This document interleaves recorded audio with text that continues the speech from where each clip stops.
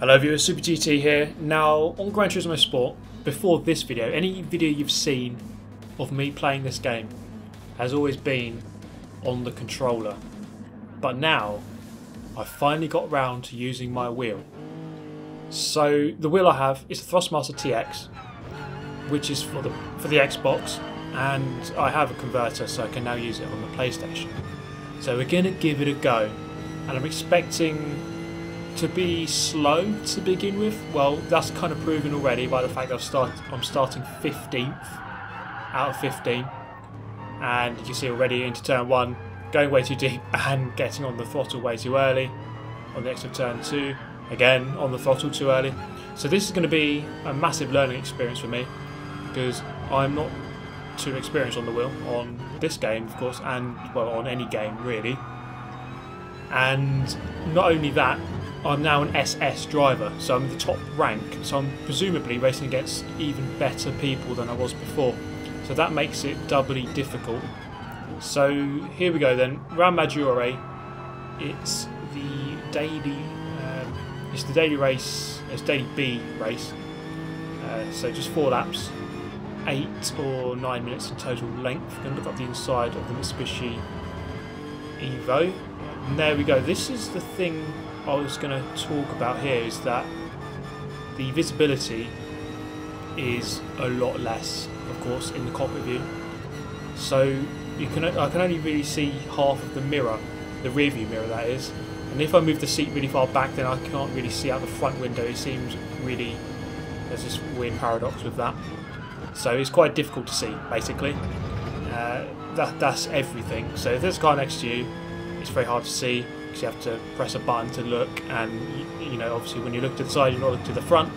So there are difficulties. With chase cam, you can kind of just see everything. It's a lot easier. So there is an advantage in that sense in using chase cam. But with the wheel, I think cockpit view for me feels the most comfortable. You can, of course, use the hood cam, which gives you more sort of visibility. But as it is here, you can see I'm going to get a penalty. Visibility is at a premium in the cockpit view. So of course you have that massive pillar on the left hand side of the screen, blocks a fair amount of the view. You can adjust the cockpit view slightly. You can move your seat sort of up and down, or the camera up and down, and the camera forwards and backwards, but there's not a huge amount of difference between all the settings. But you can see here I'm up into 13th, and I'm keeping with the group roughly. It'd be interesting to see if I could do any better with the controller, but I think in the long term the wheel is the way to go. As I now go up into 12th, and I get a penalty there, up to more than 5 seconds, and to be honest I can't work out what that was for. If you can tell me, then please do. Purple sector, but then again it should be. Second lap you should always be setting better laps than your first. As we come up round turn 5 up towards the S's, the Bugatti, they're going for an audacious move against the Portuguese, and actually doesn't really pull off a nice one at all, just brushes him aside quite brutally. I'm going to look for a way past. Coming into the S's onto the back straight, and you see this is a very, very silly mistake, and I keep my foot in, another mistake, and I'm making myself look like a total amateur there. So just getting distracted with looking where the other car was. I did manage to catch back up to this guy and get a good run on him. Just so you know, I'm using the Lexus, and it's a Group 4 race. Up the inside, so that's a fairly good move, up into 13th. So we're basically fighting to not finish last here, and we still have over a lap left to go. So the main advantage I think with the wheel is smoothness, and smoothness is typically rewarded in this game, as it is in many sims. You just need to be very smooth on the steering, smooth on the throttle, and smooth on the brakes. Those 3 things, be smooth on them and you'll probably do quite well. It's a lot easier to do it on the wheel than it is on the controller, at least it is in my opinion. And I believe that most of the really, really quick times are on a wheel. Unlike Forza, where it's pretty much all controller, this game I think very well optimised for the wheel. That's not to say that the controller isn't fast, because I think there are definitely a lot of very quick controller users. But back to the race, 1 lap left to go, or less than a lap left to go, to simply not finish last. That's the main challenge here. I suppose I have gone up 2 positions from where I started in 15th into turn 4, and just hitting the apex just about. So rounding out that corner in 13th still. Now we're coming up towards the massively banked corner. I'm going to go defensive here. The Atenza looking right, then looking left. He's going to take the normal racing line, presumably to get a better exit on the way out. I'm looking for him. I can't quite, I guess, just about see a glimpse of him as I look behind there. Now that is again another problem with visibility. I can just about see him in the left-hand mirror there. So he is behind me. But it is quite hard to tell exactly the location of the cars around you. You do of course have in the cockpit view and the bumper cam, you do have there's a little thing on the HUD that kind of indicates, it lights up if someone's very close to you. But that is if they're very close to you. Into the final corner, he's in the mirror. I don't think he's going to be able to go for it here. It's not really an overtaking kind of corner. He might be able to get me on the way out if I mess it up, but I just about got it right. And we're going to come across the line. I set a 2:07.0 on lap 3. It's going to be a 2:06.3, so it gets in there in terms of pace. My qualifying lap was a 2:07, so my faster lap there better. There we go though, 13th in our very first wheel race. Not ideal, but we have to start somewhere, and I sort of have to learn the whole game again.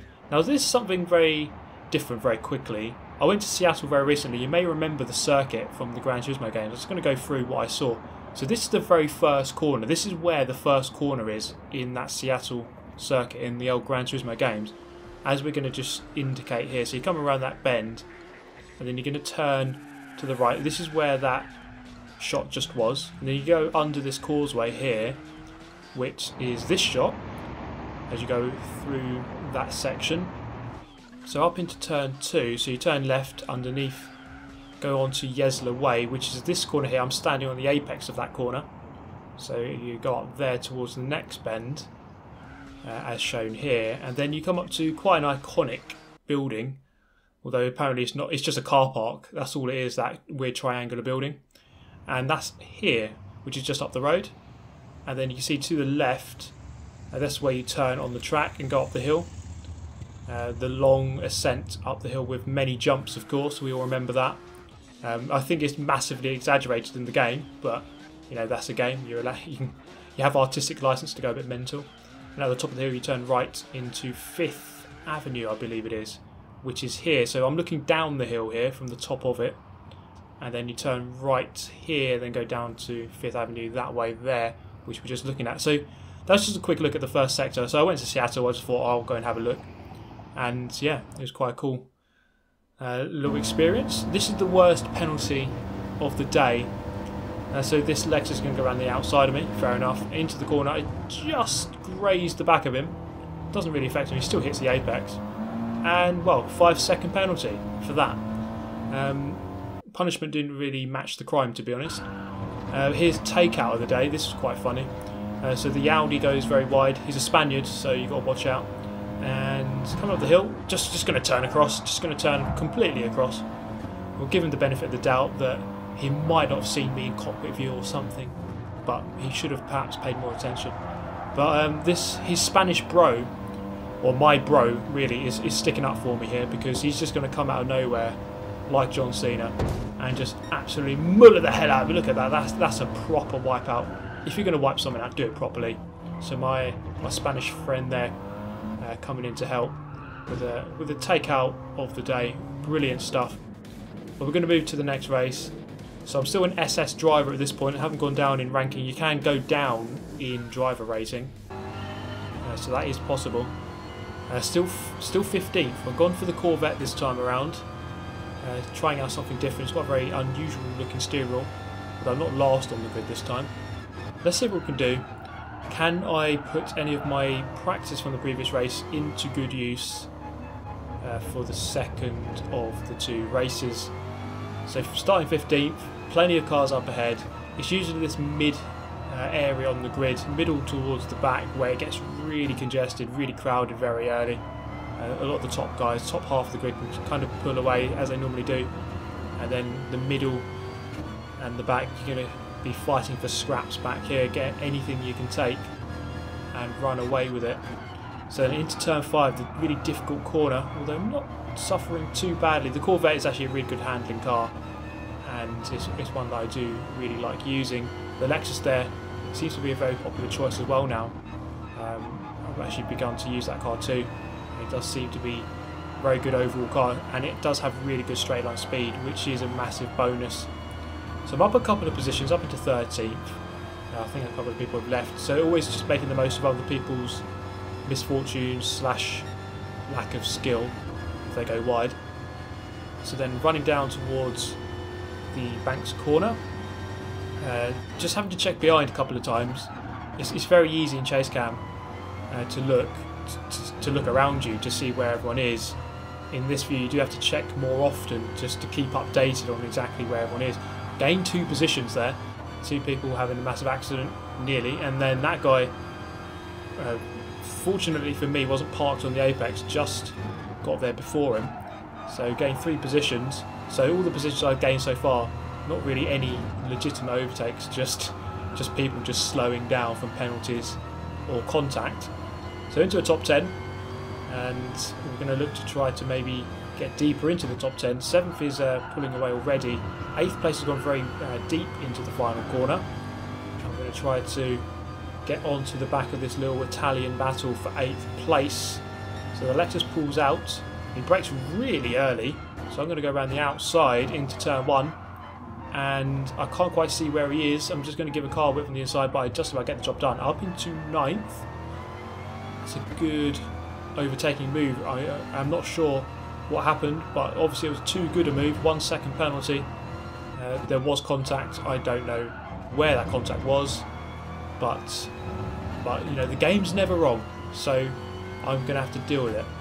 So then down the hill, down the slight gradient towards turn 5, and just spotting that braking point into the long dodgy right hander, probably one of the hardest corners to get right on this track. Pretty much always get it wrong. In fact, I don't think I've ever got it 100% right, although you never will really. Into the S's. Now this is something I've noticed with the wheel. First off there, massive mistake, going to lose a lot of momentum and going to get passed by the BMW. But the thing I was about to say is with a controller, the steering is a lot faster technically, because you can just move the stick very quickly to the left or to the right, and the car's at a maximum steering angle. Whereas with the wheel, you have to you turn it more progressively, so the turning can take a little bit longer. So you do have to take that into account. So of course you can just turn a bit quicker, but you do have to be very careful. So I mean, just on the whole, basically just adjusting to the wheel, it's not easy at all. So for those of you wondering, what am I using to convert the device? Because as I said, the wheel I'm using, Thrustmaster TX 458 Italia, which is an Xbox One wheel. This is of course a PlayStation game, so how do you get it to work? I've got a device called the DriveHub by Collective Minds. It costs about £80, and it just basically you plug your wheel into that, and it just basically does some magic, and it makes it work. So it seems to be absolutely fine. I've changed my settings as well. I'll make a settings video soon based on my controller settings and the wheel settings. I've got Mazda on the inside. He's gone deep.